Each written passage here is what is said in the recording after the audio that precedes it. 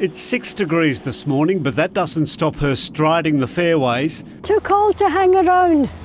swinging her driver and marching up steep hills. Like tens of thousands of golfers, Isobel Sutherland plays twice a week. Unlike the vast majority of them, she's 98 years old. I just love the being outside, the company, the exercise. It's good fun. Despite hailing from Scotland, the home of golf, Isobel didn't learn to play until her retirement. Best thing ever done. I don't think I'm old. Then she got the bug.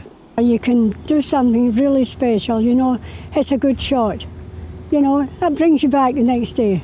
Doesn't matter if all your other shots are terrible. Do you see that? There's always something brings you back. Today it was this pitch that will lure Isobel back to the course within 48 hours. 98-year-old Isobel Sutherland is a living advertisement for regular exercise. Every time she steps onto the course, she walks about 7 kilometres. Come on, Guy, less talking, more walking.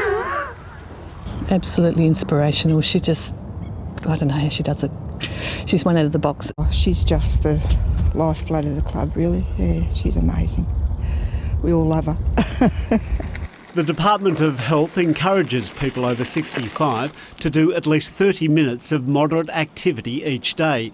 Isobel Sutherland recommends golf. It's great therapy, and it's just great. I just love it. I should have stopped years ago, but I'm still here. And in just 14 months, she's a big chance to break 100.